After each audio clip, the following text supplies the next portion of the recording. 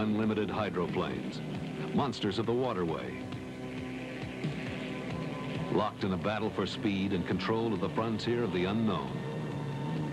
Explorers, daredevils, pioneers in a machine that defies classification. Is it a boat that flies, or is it a plane that skims a liquid wild blue yonder? What are the limits of its velocity? No one knows. But one man seeks the answers, Bernie Little, obsessed by a dream to find the far side of fast, to campaign the ultimate boat, to achieve the speed of lightning, the sound of thunder. We waited and look at that one.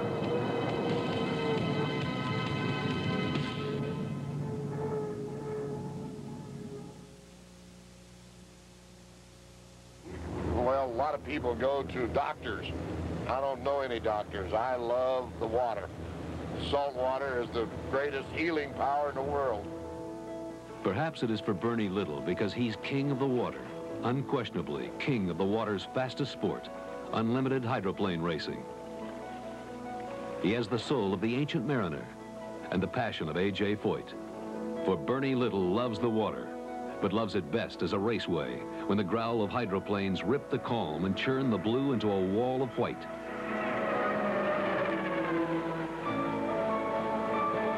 These are cats on the prowl, snarling, scratching, stalking, in pursuit of a quarry they can never catch. The dreams of Bernie Little. As the owner of Hydroplanes Unlimited, he is the most powerful man in hydroplane racing, the winner of more than 50 races and 8 world championships in 20 years. Yet, it is not enough. And his passion for more makes him the sport's central attraction. Everybody says to me that the best show is on the dock watching me when my boat's out there, and I guess I don't realize what I'm doing. I'm just really involved in that boat. We can talk to the driver, and I've never put a headset on because I talk to him from the dock. And be it good or be it bad. And a lot of people say, geez, Bernie, I think he heard you. I said, no, I think it's mental telepathy. Driver Jim Kropfeld. Well, Bernie's he's a very energetic person. He's out to be #1 in anything that he does, whether it's boat racing or in business, selling his yachts or his airplanes or his little motor scooters or whatever. And his enthusiasm just rolls right on over into the team here. And we strive to be #1, and he's kind of the kingpin of our whole operation right here with the Miss Budweiser. Winning his national championship that he has earned throughout the years has not come easily, and Bernie demands a lot of people, and that's what it takes to make a machine like this run, and it doesn't come easy, and Bernie makes it that way. So. But the dedication of Bernie Little's own team is matched by the respect and admiration of his rivals. Bernie Little is unlimited hydroplane racing. His generosity, his devotion to this sport, what he has put into this sport, far exceeds what he's taken out, and he's one of the winningest owners there is. He's been in this sport, I think, 23 or 24 years now, and he wants every win just as bad as he wanted the last one. You'd think after that many years, the guy'd run out of a little steam, but he's always prepared, and he's tough, and boy, he's tough to beat, but we'll beat him. That's everyone's goal, to beat Bernie Little. But it's his goal to beat the record books, to be faster, and to be safer. His introduction of the fully enclosed hydroplane cockpit is part of his effort to protect all drivers. For Bernie Little understands risks. He was once a barnstorming stunt pilot and a Navy hero in World War II. He also understands the good life. He seems to control his fate and fortune as easily as he controls the wheel of his luxury speedboat. But Bernie Little didn't inherit his wealth. He made it the hard way. He worked for it. All I can remember is during the Depression and everything, I just wanted a lot out of life, and I just felt the only way I'd get that was get up at 4 o'clock in the morning, run my paper routes, run another at 5 o'clock at night, and snow up to my knees up in Ohio, and that seemed like it was worthwhile, so I caddied on Sundays, I washed and waxed automobiles. I did whatever I could do to make some money to put aside for when I was old enough to do some of the things I wanted to do. What Bernie Little did was build an empire of sport and business so vast it requires a private jet to oversee. He sells cars, boats, and beer. He mingles easily with the world's most powerful and important people, because Bernie Little, a man who never completed high school, loves people as much as he loves work. Making friends is our business, so we're better than on the water. This is where we spend so much time. I buy and sell these yachts, and I buy them and completely redo them, and interior-wise, exterior-wise, and when I'm done, this is a finished project, and then I put it out and sell it. I've sold probably a half a dozen this year.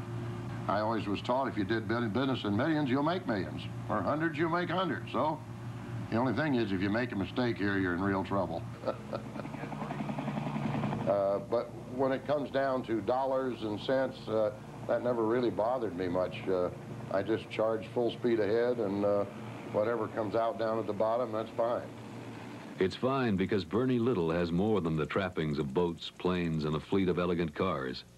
He has made millions without losing his basic values along the way. Well, for me to define success, I think that it first starts at home. I think it starts with your family. Success to me is having a very happy marriage and a very happy family that have happy marriages and children. To me, that's the most successful thing you can have in this world. And anything beyond that just comes with life. Bernie Little approaches life the way he approaches hydroplane racing, striving to be everyone's friend, but no one's fool. Determined to be and to have the best. 4, 3, 2, 1. The countdown to racing. The fastest 10 unlimiteds qualify to race at each event. First, they compete in 2 preliminary heats. Then the 5 boats accumulating the most points duel in the championship heat. Each heat begins with a side-by-side full-throttle sprint for the starting line. A boat that lags behind at the sound of the gun has virtually no chance of winning the heat, while a boat that crosses the line early must run an extra lap. So even before the race begins officially, it has begun tactically, the hydroplanes rehearsing their charge and jockeying for lanes. The inside is the shortest loop, but the outside allows for higher speed and the freedom to swing wide without fear of a collision. On the longest liquid ovals, 2.5 miles, speeds will top 185 miles per hour, 140 and more in the turns. All this on a surface that moves and ripples and changes with every breeze. All this in a boat that steers unpredictably at best, in a world where danger strikes without warning. Now pulls abreast, now takes the lead.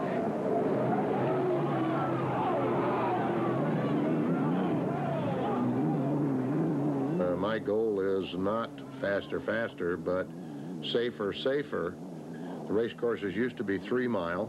We cut them to 2.5. Now we've got them at 2 mile. And what it does, instead of it sitting up there airing that boat out, the spectators get to see the same thing, only they're not hanging out flying that boat. But it is a boat that flies, riding currents of water instead of air on its stubby wings. Even its heart is from the sky. The Rolls-Royce Griffin V-12, the mighty power source of the Spitfires that patrolled the English Channel in World War II. Bernie Little bought every Griffin he could find, $40,000 for 4,000 horsepower. Then them to combat form, not for battles in the air, but on the water, in hydroplanes. And then he dressed his drivers like pilots and shielded them under the canopy of an F-16. But just as Spitfires have given way to jets, the Griffin has yielded to a new generation, a hydroplane with the power of another bird of prey, the turbine of the Chinook helicopter. This is the future of hydroplanes, and Bernie Little's design shop in Seattle is in the vanguard, employing the science of aerospace to challenge the seas of hydrospace.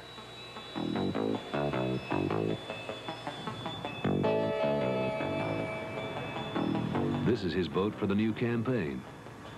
Suspended above the water, it resembles an eagle ready to attack. Its sponsons are wings folded in for streamlined flight. The skid fin, a protruding talon. The cockpit, the eagle's sparkling eye. She will hover over the water to make her attack. An assault on the record books. For whatever you call her, Miss Budweiser is a vessel like none before. We took the whole year and said we're not going to worry where we finish, how we finish. We wanted to really make a driver safe, so we innovated a closed cockpit that's never been done in the history of the sport. We have an escape hatch out the bottom, one out the top. He's breathing air like a diver breathes, so he can live under the water if he goes under. We build a squirrel cage around him, a roll bar around him. He has fluid flowing through his suit to keep him cool in there. And we really felt that that was the thing to do for unlimited hydroplane racing. What began in 1963 when Bernie Little saw Guy Lombardo's four-seater hydroplane and bought it on a whim has evolved into this, a dream and $1 million gamble on design. Everything learned in the past now aims into the future, dancing over the water in a beautiful but perilous ballet. In her maiden voyage, the new hydroplane surpasses with colors flying. But the real test will be the summer-long racing campaign.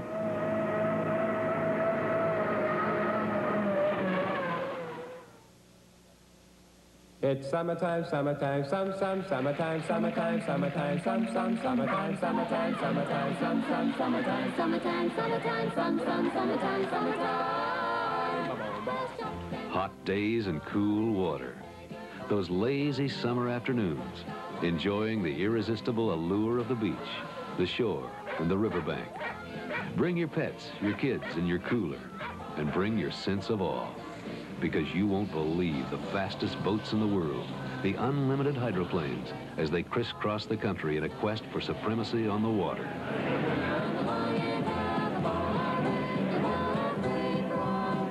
The magic of unlimited racing to me and the thousands, tens of thousands of spectators that we see on the shores every week we race is that the boats have an ability to bring goosebumps up and down everybody's body.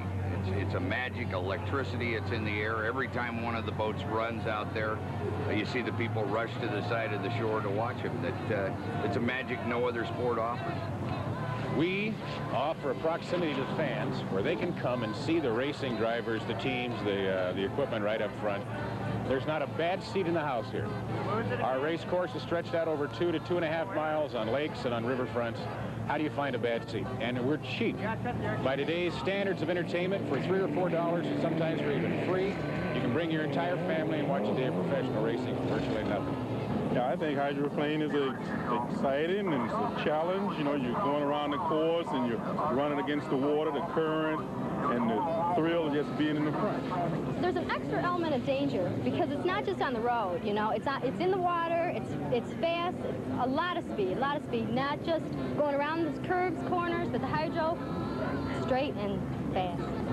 The excitement of the drivers coming close and the 5 of them coming through this tight fourth curve, and it's just unreal. The people in Madison are very proud to have their own hydroplane, and even if it doesn't do well, they like to cheer it on.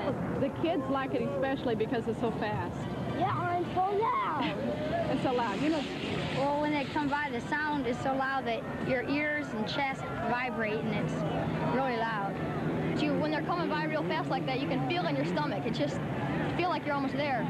The seats are great. It's really exciting. It's like they're right in your front yard.